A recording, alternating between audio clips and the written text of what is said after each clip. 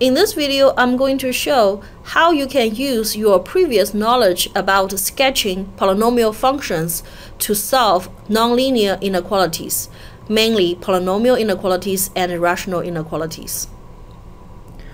Let's look at this example directly. For this example, we need to solve for the polynomial inequality that negative 3x squared minus 2x plus 8 is bigger than 0. Which means that we need to look for regions of x values that will satisfy this inequality expression. So by using the graphical method, we will actually first graph the function that equals to the left-hand side of this expression. We need to graph the quadratic function fx equals to negative 3x squared minus 2x plus 8. And for this graph, only the x-intercepts and the shape need to be accurate. In other words, the y-intercept, the vertex, the axis of symmetry, or any other aspect of the graph doesn't have to be accurate. So, first we need to find the x-intercept by factorizing this quadratic function. You can use the quadratic formula if you want to as well. So we can determine the x-intercept to be 4/3 0 and negative 2 0. And then, because this is a quadratic function with the leading coefficient negative 3, which is smaller than 0, therefore, this shape of the function is a downward U shape. So with that information, as I said, that's all we need. And then we can sketch this graph. Don't forget, the x-axis is the collection of all the points with y value of 0. And here, as you can see, we're looking for function value that is bigger than 0. In other words, we are looking for function values that are above the x-axis on this graph. Therefore, to solve this polynomial inequality problem using the graphic method, the step 2 is simply to read from this graph regions of x values that will make the function value bigger than 0, or we're looking for the part of the graph that is above the x-axis. So we know these two are the x-intercepts with function value of 0. Therefore, we can easily tell that this part of the graph has values that is above the x-axis. And we need to read this region here because that gives us the solution to this problem, which says that x must be between negative 2 and 4/3, because that's the x value that will make this function value be bigger than 0 or above the x-axis. Or you can rewrite this into simply negative 2 is smaller than x, smaller than 4/3. And that is the answer to this polynomial inequality problem. Let's look at another example. Here we have 2x to the 3rd power plus 5x squared plus 2x plus 7 smaller or equal to 7. Remember when we were using the graphical method from the previous screen, we were using the x-axis which corresponds to function value that equals to 0.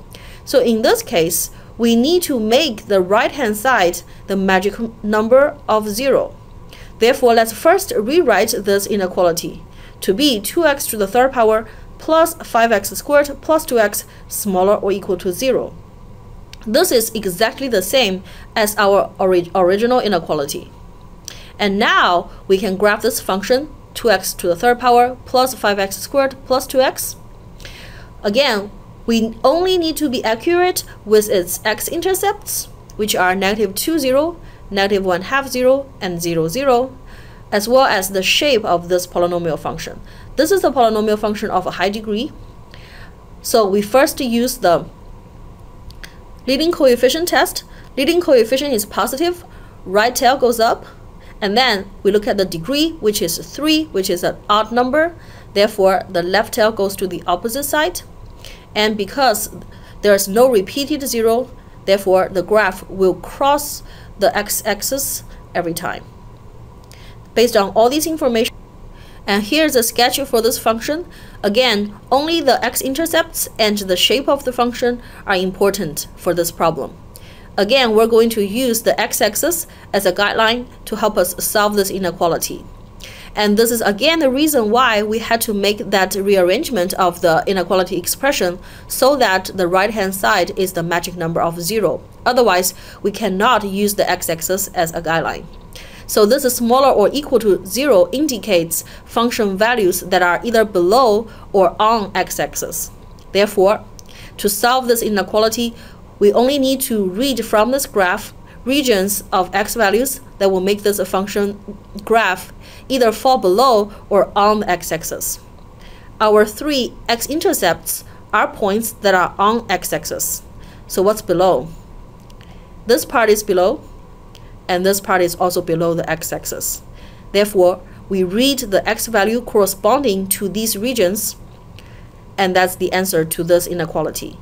X is either smaller or equal to -2, or x is between -1/2 and 0, including both ends.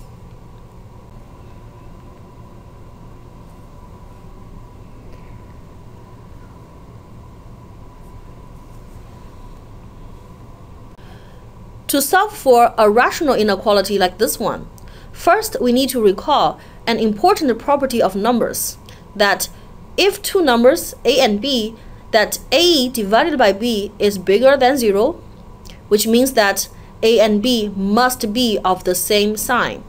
They can both be positive or they can both be negative. Therefore, their product must also be bigger than 0. And if a divided by b is smaller than 0, that means that a and b are of the opposite signs. Either a is positive, b is negative, or a is negative, b is positive. Either way, their product must also be smaller than 0. Because of this, in order to solve this rational inequality, instead, we're going to actually solve for this polynomial inequality. They are not the same, however, they do have the same solutions based on our analysis on the previous screen. Therefore, this becomes the same problem we have been doing. We want to graph the function. This is the third-degree polynomial function. It was partially factorized already. To continue factorize it is not that hard. And also, we only care about the x-intercepts as well as the general shape of this polynomial function. This is third degree with a leading coefficient that's positive. Therefore, right tail goes up, left tail goes down, and there's no repeated 0. Therefore, all crosses. Based on that, here's a sketch of the polynomial function. Pay attention here. This is not the graph for the rational function. However, we're using this to solve the rational inequality by solving the polynomial inequality that have the same solution. So again, we want to look for the regions of this graph that are above x-axis because we're solving for the polynomial function that is bigger than 0. Therefore, by reading the intercepts of this graph, we can determine that the solution to this problem is x is between -3 and +1/2, or x is bigger than 2. Again, this is the solution to the polynomial inequality, but also it is the solution to the rational inequality. Now let's look at this last example, which looks almost exactly the same as the previous one, except here now we have a bigger or equal to 0 sign. So we're going to use a similar approach as I introduced earlier. However, you have to be careful now because the denominator x minus 2 cannot be 0. Therefore, whatever solution you come up with, you want to make sure that x does not equal to 2. With that in mind, again, we're going to follow a similar approach. Instead of solving for this rational inequality, we're going to write a polynomial which equals to the numerator multiplied by the denominator, and we're going to solve for this polynomial inequality, that this polynomial function is bigger or equal to 0. Again, we're going to use the graphical method, and from this graph, we read the parts that are both above and are on the x-axis, because now we're solving for the polynomial function that is bigger or equal to 0. From here we can read that x is either between -3 and 1/2, including -3 and 1/2, because once again the function value can be 0. However, the last part of this solution, x is bigger than 2. Here, x cannot be 2, even though that is the solution for the polynomial inequality, but that will not be the solution for our original rational inequality, because simply the denominator cannot be 0.